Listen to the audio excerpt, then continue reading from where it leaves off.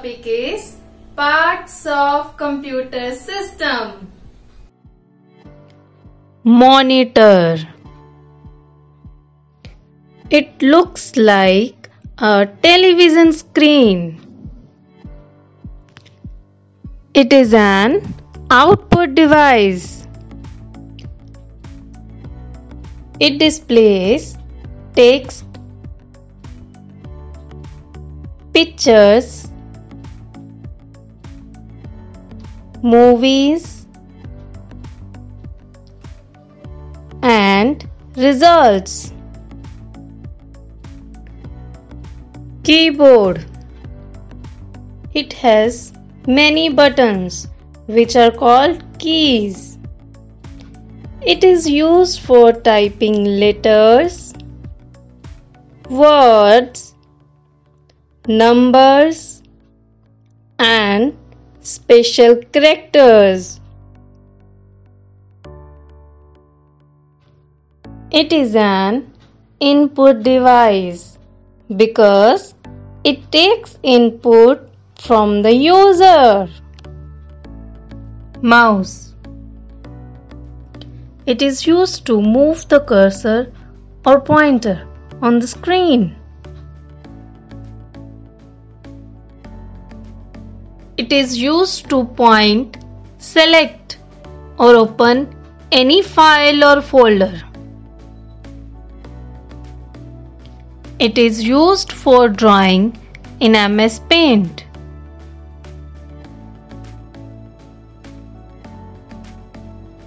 Mouse is an input device. CPU. CPU box. CPU is present inside the CPU box. CPU stands for Central Processing Unit. Now it's question time. Which device controls functioning of entire computer system? It's CPU, means Central Processing Unit. It's called the brain of computer as it controls operation of all parts of computer. It is responsible for processing the data which is given by the user. So, it is called processing device. What is this called? Processing device. It performs basic arithmetical, logical, and input-output operations of the entire computer system. Additional devices connected to a computer. Its printer. It is used to take printout on a paper.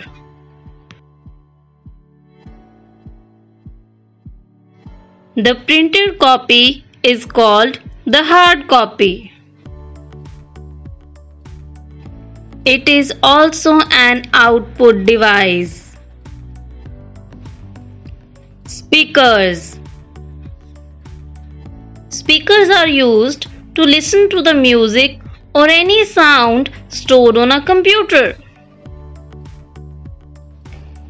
This device is called scanner. This device reads words or pictures printed on a paper and stores them into a computer. Headphones. Headphones are worn over the ears.